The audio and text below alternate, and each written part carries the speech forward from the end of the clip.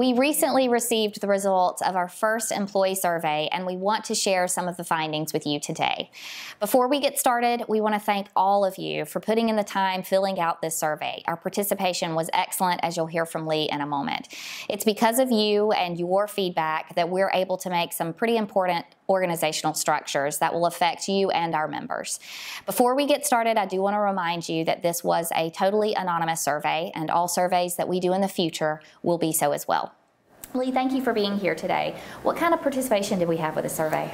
We actually had overwhelming participation. We had 95% participation.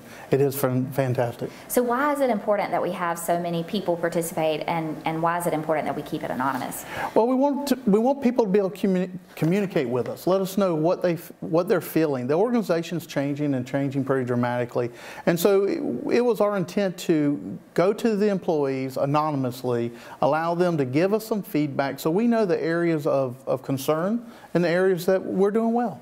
So what are some of the areas you think we're doing well based on the findings from this survey? I tell you, the employee engagement is extremely high, and we were excited about that.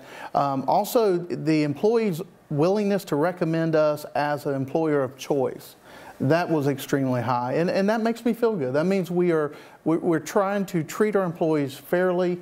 We're offering great benefits and the ability to move up. And so we were just excited about that.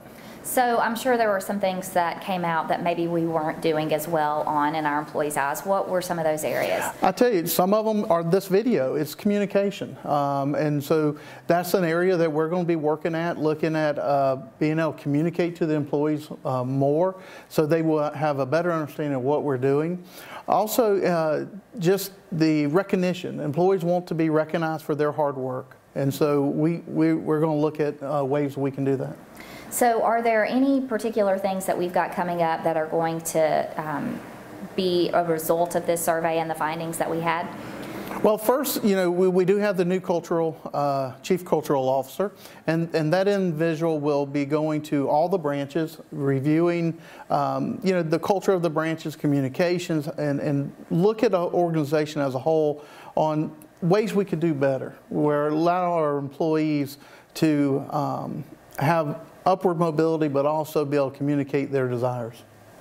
So are we going to be doing any more of these surveys in the future? Yes, this is one way we can communicate with the staff to find out how are they doing.